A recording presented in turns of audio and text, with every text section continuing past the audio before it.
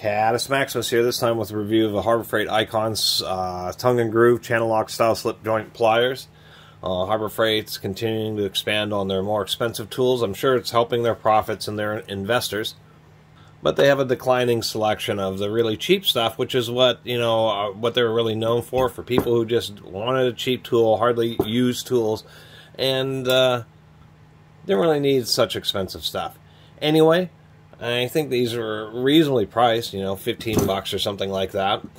9-inch, I have a pair of 10-inch channel locks I'm comparing these to. And I'll say that these icons are decent. I do like their thick overmolding, but I don't like the way they dealt with the fastener. It is a decently heavy-duty fastener, but they use what is known as a prevailing torque nut. That's kind of like a type of lock nut where they just upset the thread so it really seats tight. A long time ago, I'd have to say 15-20 years ago, channel lock just went with a hot rivet. Hot rivets are riveted hot and then smushed over, and as they cool they really cinch down, and they're a really very reliable form of fastening. And channel lock did that just because it just eliminates any possibility. When these get really used, I have tons of slip joint pliers, tons of pliers that use nuts, and inevitably they will eventually get loose with use. And so I do kind of approve of the hot rivet just because it won't ever get loose unless you really torque on it. Icons, once again, they seem pretty decent. Nice, decently sharp jaws. They're just the same as any other slip joint pliers. Even though this is a set of slightly larger 10-inch channel locks, the channel locks do just have a bit more meat on the moving jaw, just a bit more cross-section there.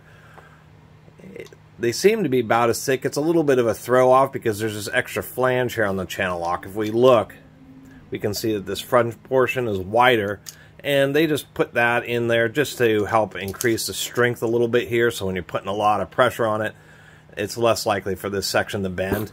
And it would have been kind of nice if Harbor Freight would have done the same thing with the icons. I'm sure they're plenty as strong for a 9-inch set of pliers. They could have done a little bit better. Most of the channel locks pliers are still made in the United States, and so I do support them. The icons are Taiwanese, but nonetheless, I'm a U.S. citizen, so I like supporting jobs that are domestic. And I appreciate that channel locks actually put in an effort to still have a lot of domestically manufactured tools, particularly their legacy things like pliers. The other thing that has me questioning these icons a little bit is Harbor Freight already had the Doyles, and I'm pretty sure that the Doyles and these icons are just going to be about the same in strength. I mean, I don't make the kind of money to buy tools and test them to failure, but I'm pretty sure the Doyles would offer 80-90%, if not almost the same performance as these icons. So these almost kind of seem like a cash cow over their already uprated premium Doyle, considering that they just have a whole array of Doyles. They're just trying to find other tools to slap the icon name on.